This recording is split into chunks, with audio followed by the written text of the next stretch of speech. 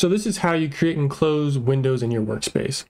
So the easiest thing to do is go up with your mouse, scroll up to your corner, left click, and you can drag out, and that will create a workspace.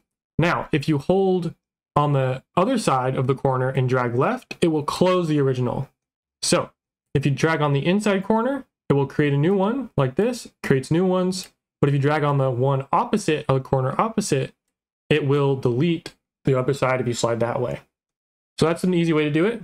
Another thing you can do is to add and remove them is you can right click and hit close area. That will delete it. I'll go ahead and show you. Let me create an extra one so I can do this.